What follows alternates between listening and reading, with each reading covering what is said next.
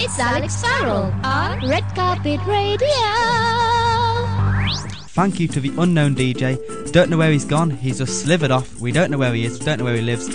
I want you to tell me about your New Year's resolutions. Go on, let me know what they are.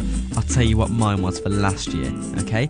It was for not paying for parking. And it's really worked, although sometimes it has gone wrong and I've got a few tickets.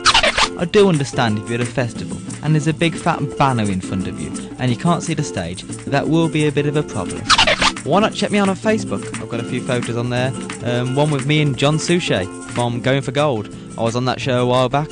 I've also been on the Weakest Link, but I've got no pictures up from that. There's so many toilets. I don't think Tamworth's ever seen this many toilets on its castle grounds. Red Carpet Radio. RedCarpetRadio.com. You're better. Music internet station. Alex here backstage on Red Carpet Radio. Hello, introduce yourself. I'm Neil from Everybody Looks Famous. I'm Chris from Everybody Looks Famous. And I'm Jack Hardy from Double Time Heroes. And I'm Jack Webster from Double Time Heroes. all right.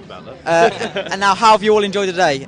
Yeah, it's amazing. It's actually really great just to see all the other artists, right? Probably the best thing I've ever it's done in my life. Great gig, but it's good to see all the other artists, man. I It's really thought good. I'd be intimidated when I walked out, but it was just amazing seeing the crowd. You just really get into it. It's been awesome, man. The amount of people out there, and they're all going crazy. It's been great. You did 4 songs, didn't you? Yeah, it's really good. It's a shame we only did 4 because you do 4, Yeah. and then you want to do more, and then it's all over. It's a bit annoying like that. We wrote a new song. We wanted to play it, but we Did a cover of Kasabian. Why did you choose that one? That was when me and Tom went to see Oasis and Kasabian was supporting, and they played Empire, and it was just such a good song. We were like, we must cover that. We played it about the bands, and we were told that we'd play it so well we thought we'd do it, and apparently today we played it. Yeah, our manager kind of like said that we should cover it, and we apparently did. we nailed it. I've been told that we nailed it today, best we've ever played it, so I'm happy with that.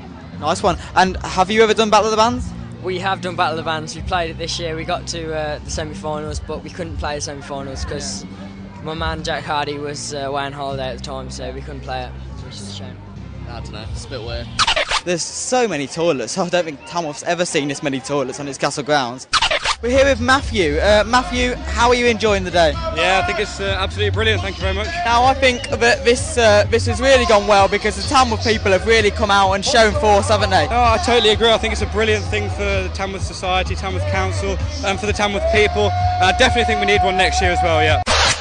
So, Alex Farrell here again at the Midlands Music Festival. I'm backstage and had a nice chat with Andy Abraham, our former Eurovision entry, and also Chico.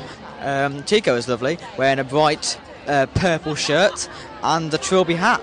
Lamar has been ushered past me, and also Blue. Alex Farrell for Red Carpet Radio, your better music internet radio station. It's been really good. I like all of the acts. Yeah. It's really been amazing. Rock on! It's Alex Farrell on Red Carpet Radio.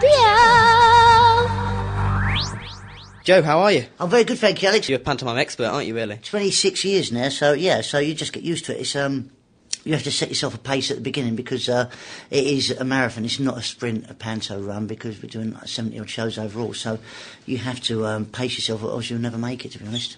Definitely. And you did 7 years, was it, with Leslie Grantham a while back? I did 7 years with Leslie. That was a long time ago. I've not done work with Leslie for about 7 years since I've worked with Leslie now. 1987, here, New Faces. New Faces, yes, that was 22 years ago. I also came back here in 99, did the Royal Variety Show, and I came back here after I did the Jungle and did 2 years panto, and then I came back with the producers last year. So it's one of my favourite venues just for the New Faces connection, really. Definitely, and it's a real good pantomime venue as well. It's the leading pantomime venue in actual fact. We're number 1 in the country, so yeah, it's always good to come back to Birmingham. Certainly. What's your favourite pantomime role? I like Muddles. To be honest, with the part that I play, I'm just a lead comedy role, so basically it's always the same part with a different costume. You know, whether you're in Cinderella or whether you're in Jack and the Beanstalk or whatever it is, you know.